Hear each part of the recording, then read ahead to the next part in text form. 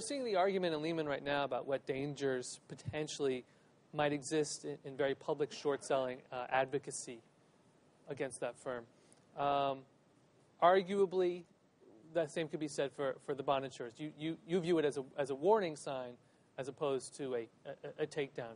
Can you maybe, and you talked a little bit about it publicly, but maybe state a little more broadly your views on the necessity of disclosure or advocacy on the short side of given stocks?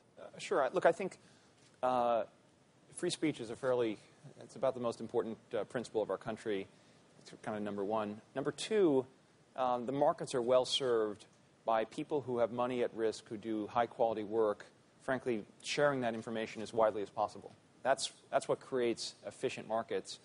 You know, David Einhorn, I think in November, gave a speech in which he talked about his concerns about Lehman. And Lehman stock at the time was in the 60s, and had people listen to David when the stock was in the 60s, or had Lehman listened to David and said, you know what, this is not a bad time for us to raise some equity at this price and position ourselves better for perhaps some losses in the portfolio, that would have been good for Lehman. It wouldn't have been so good for David as a short seller, frankly, right. But it would have protected some investors from what's happened to those investors who've owned stock in the company. If you're long and you own a stock, you can go into Barron's, you can get on a rooftop, you can pump how great your company is, and no one for a second looks at you askance.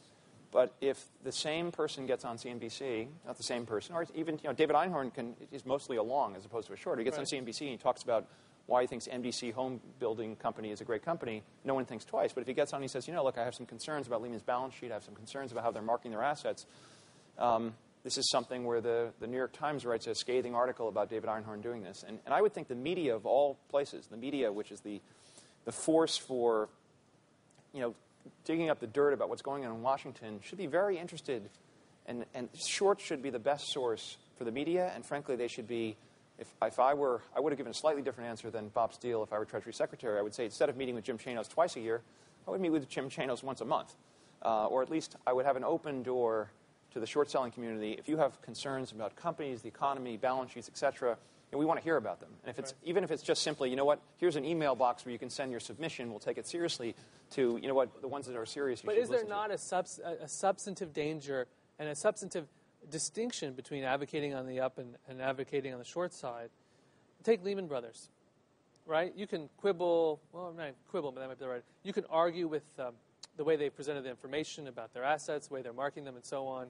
But you also run the risk of putting that company into a serious financial crisis, which has all sorts of effects that you just don't know what's going to end. I mean, Bear Stearns is a perfect example. So isn't there a substantive distinction that is just more dangerous to the economy at large? Let me distinguish between different types of short selling and disclosure. I think if someone spreads rumors that are false, right, that person should be prosecuted. In order to make an investment gain, that person should be prosecuted. Right. If a person goes on CNBC and says, based on my analysis of the 10Q on page 12, they said that we've got $6.5 billion of CDOs, and before they said this was mortgage-backed securities. Well, that's a substantive difference. I think that's totally acceptable. No legitimate business, in my view, will go out of business because someone spreads a false rumor about it. I think that if Lehman is so vulnerable to the criticisms of a short seller, I think it has to think about whether it's capitalized correctly.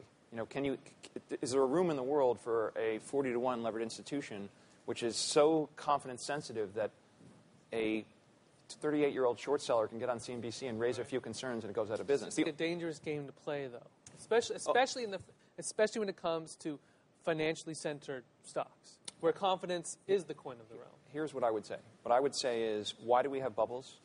Why do we have financial institutions with 40-to-1 levered balance sheets?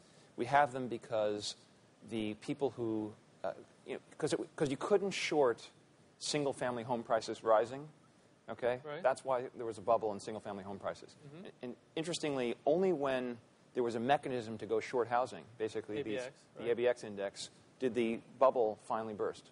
And so if the whole country is only long on margin, we're going to have bubbles after bubbles, okay? And systemic risk is created when we have institutions with, and I don't mean to pick on Lehman, and I'm not short Lehman, and I'm not long Lehman, but we want businesses that can withstand the critique of any investor, right, That should, whether it's a bank or otherwise. So by the Ackman plan, what are the other means of injecting the short seller ethos or vibe into the markets? Are there ways we can institutionalize it to create a corrective force on bubbles? Look at what happened to me.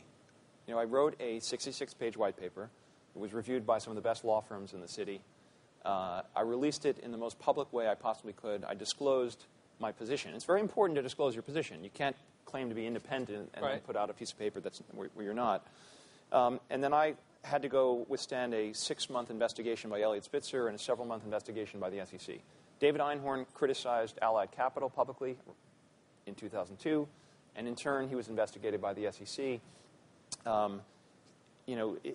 It's okay. I've got a thick skin, but if this is the regulatory response to someone criticizing a public company, particularly an influential one, I mean, MBIA, largest guarantor of New York State and city bonds, it was a very easy call for them to the treasurer, and the call from the treasurer to Spitzer's office. What you want is, what you should be thinking about as an investor is, what are the incentives of the person giving me the information? And the incentives of a management team of a public company are in some sense stronger to promote their stock than the incentives of a short seller.